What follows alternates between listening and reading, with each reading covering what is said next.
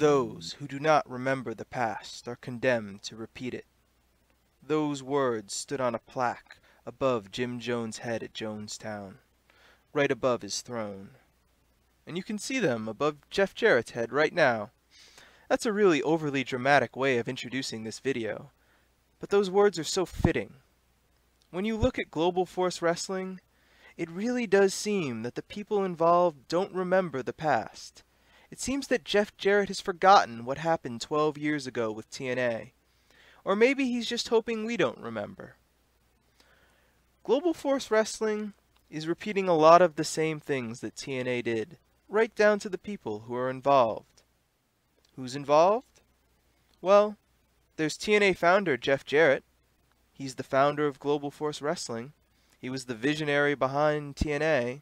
He's the visionary and driving force behind Global Force Wrestling. Who else is involved? We know his wife Karen is involved, and it's really unfair to bring her into this because her only experience is with TNA, but we don't know how involved in Global Force Wrestling she really is. She's in the videos, and as his wife, she'd almost have to be involved given what a personal project Jeff says this is. But at the end of the day, her only experience was with TNA.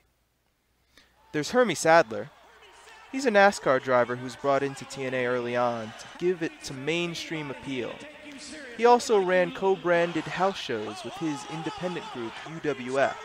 UWF TNA house shows were run during the early days of TNA on Spike TV. So, his main involvement with wrestling was with TNA. There's Kevin Sullivan. Don't worry, it's not the Kevin Sullivan who booked WCW. It's the Kevin Sullivan who produced TNA TV shows for 8 years. He also produced All Wheels Wrestling, that TNA spin-off that was going to be on Speed Network, or Speed Channel, whatever Fox Sports 1 used to be.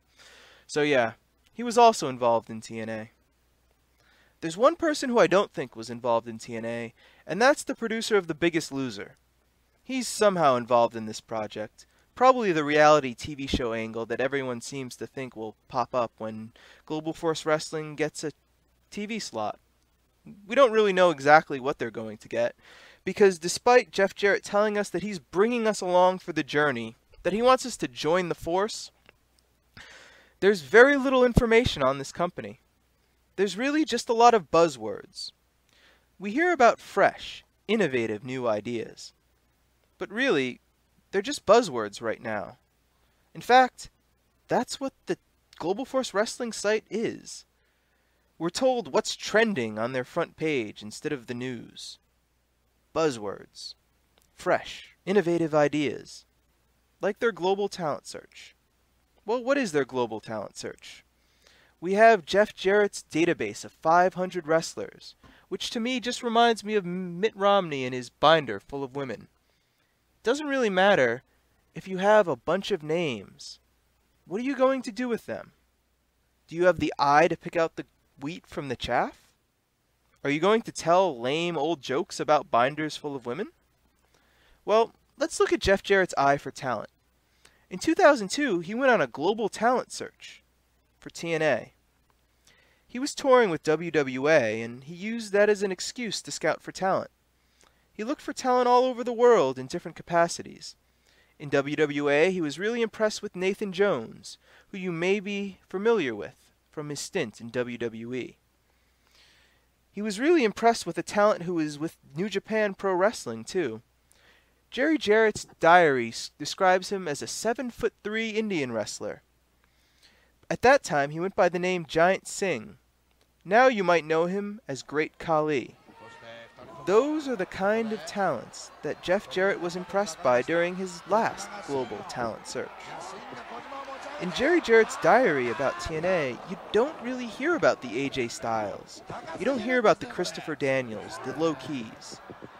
In fact, after all of the big-name talent couldn't be signed by their initial advertising deadlines, they had no plan B. Jerry Jarrett even says, "We need to go to plan B, but we don't have one." They'd spent so much time negotiating with Ultimate Warrior, Randy Savage, Sid, Sting, Scott Steiner, Ken Shamrock, and Chyna that they didn't have a plan B. So it's hard to believe that Jeff Jarrett is the guy to go out there and look for talent. But maybe he is. The evidence just doesn't seem to be pointing in that direction. It doesn't seem like this is a new, fresh idea either. It seems like any company would do this. TNA did it. Lots of companies scout for talent. That's what they're supposed to do. They're supposed to look for unsigned talent because if they could just sign signed talent, it wouldn't be a problem. If you could get John Cena, well, you'd have John Cena.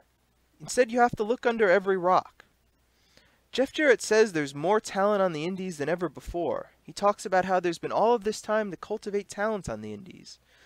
But that doesn't seem to be what a lot of other people are saying. The fans I see posting, the experts I see talking about the indies these days, they talk about how the WWE is signing so many people.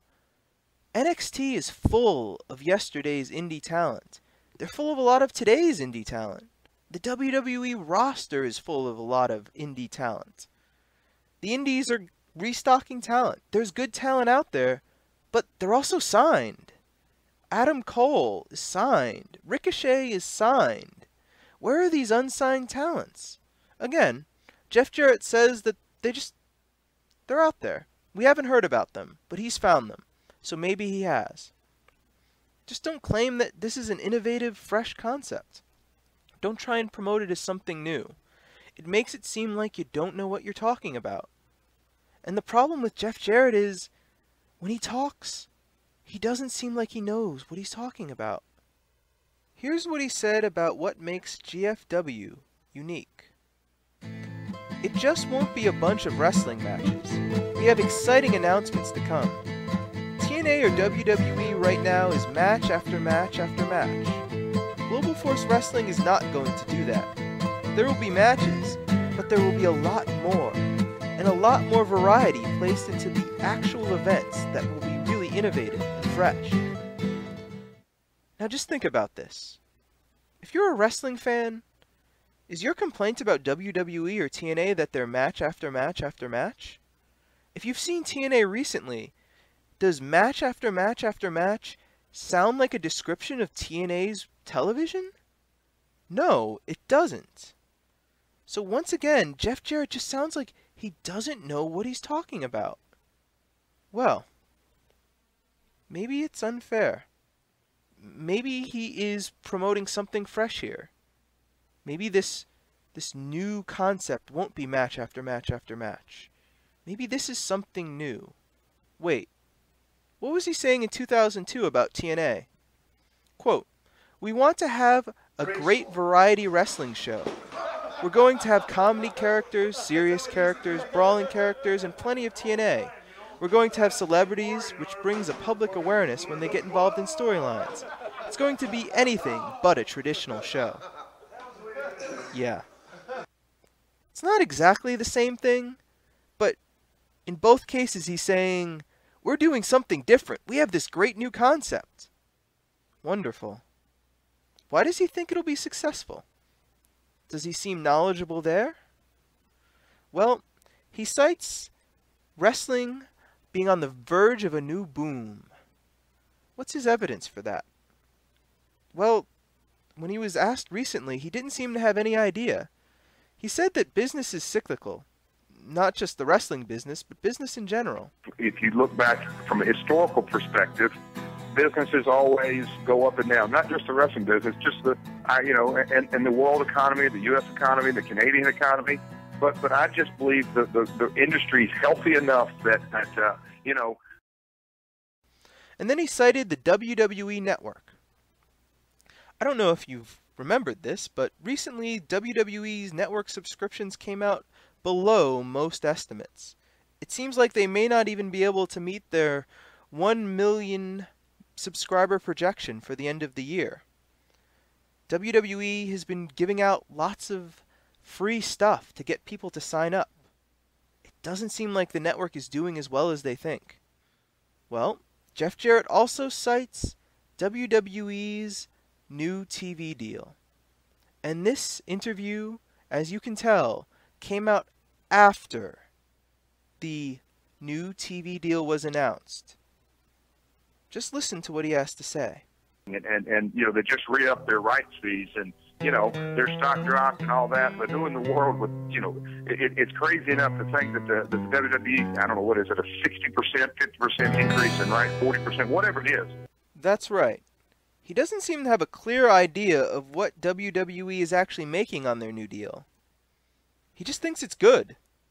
That's because he was locked into these statements before these numbers came out. He said there would be a boom period back when GFW was originally announced. He cited the network and this new TV deal, and then they ended up being under expectations. That new boom period seems to be further away than ever. But he won't go back on his words. He doesn't even seem to know what his biggest competitor is doing. Granted, he's a busy man, but shouldn't you, as a wrestling promoter, know the biggest deal in WWE history that caused their stock to come crashing down? Shouldn't you know what that figure is?